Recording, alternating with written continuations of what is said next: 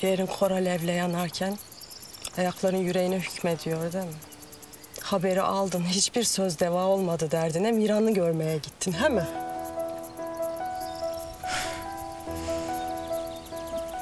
Miran'a mı gittin, he mi? Canın yanıyor, öyle mi? Sen can nasıl yanar bilmiyorsun Reyyan. Ama göreceksin. Eğer ben yarensem sana göstereceğim. Bu son olsun Reyyan. Benim de babanın da bu korkuyla yaşayacak takatimiz kalmadı. Artık bu eşikten o adam için çıkmak yok. Kıymetini bilmeyeni, gözünün yaşını dindirmeyeni severek kendine kastetmek yok.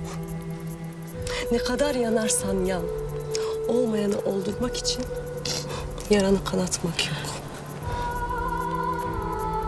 Anladın mı kızım? Bir daha gitmek yok.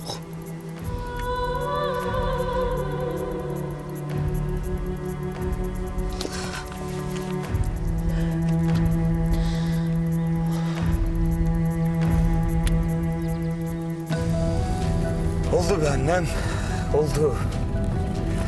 Reyyan sonunda benim oldu. Reyyan'a söz vermiştim. Şimdi de sana söz veriyorum.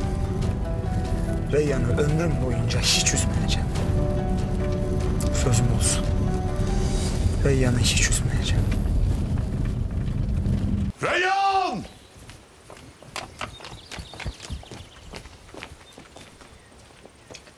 Bu yaranın dedikleri doğru mudur? Sen o düşmanın dölüyle görüşüyor musun? Ya dedem kendi kulaklarımla duydum derim. Hem yengem de biliyor Reyyan'ın Miran'la görüştüğünü. Az önce ikisi konuşurken duydum. Dedem, onlar senden bir şey saklayabilirler. Ama ben senden saklayamam. Ailemizin itibarı bir yana, Reyyan hayatımızı tehlikeye sokuyor. Ya ben bu eşikten değil düşmanın kendisi, adının bile girmemesi için uğraşırken sen gidip o düşmanın dölüyle görüşüyorsun. Ulan bu kadarı... Yeter artık baba.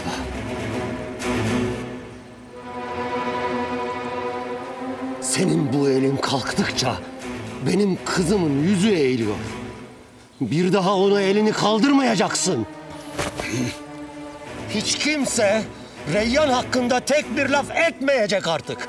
Yeter ya kızımın üstüne gittiğiniz, yeter! Onun yüzünün falan eğildiği yok.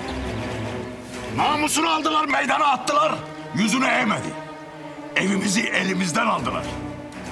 Azat onun yaptıkları yüzünden ailesiyle aynı çatı altında yaşayamıyor bile. O vakitte yüzü eğilmedi. Üstüne dik kafalılık edip hala o soysuzla görüşüyor. Utanması var mı ki yüzüne eğsin? Şimdi karşıma geçip bir de onu savuruyorsun bana.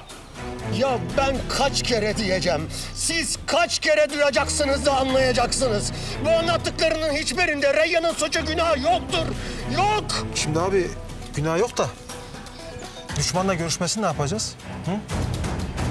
Sen zannediyorsun ki tabii bu ilk defa oldu böyle. Daha geçen gece yakaladım ben onun Miran'la. Yüzü burada. Kendi söylesin, söylesene kızım.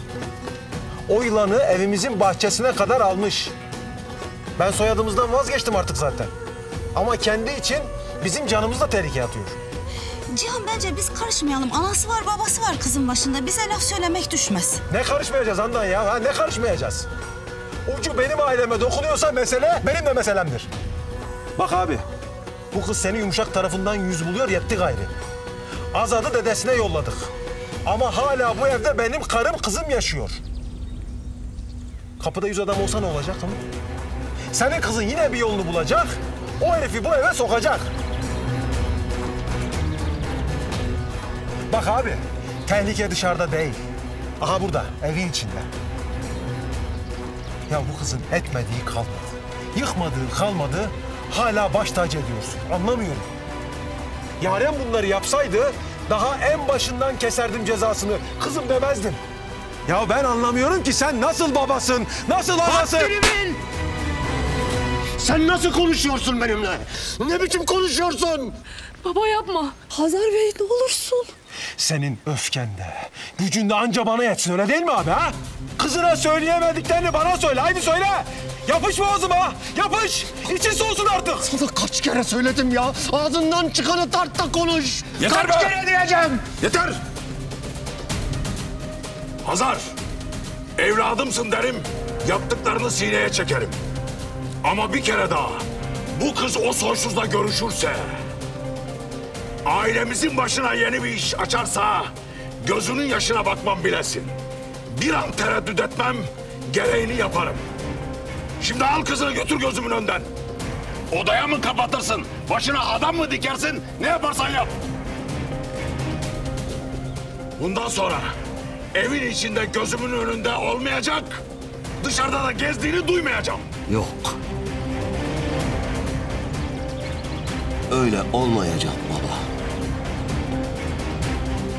Reyyan bir hata ettiyse de edecekse de benim sorumluluğumdadır. Bir şey yapılacaksa ona babası olarak ben karar veririm, ben. Anasından ve benden başka hiç kimse ona laf etmeyecek. Reyyan'ın hatası da cefası da benim kabulümdür. Ne kapısına kilit vururum, ne başına adam dikerim. Ben kızımın evlatlığından razıyım. Anladınız? Razıyım. Benim evim nereyse onun evi orası. Beni sayıyorsanız onu da sayacaksınız.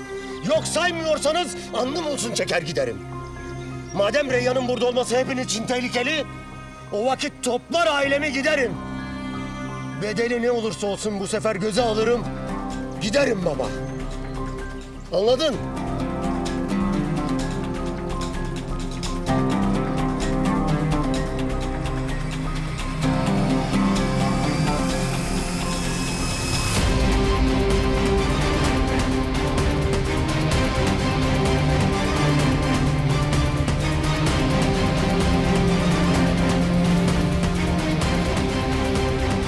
Haydi.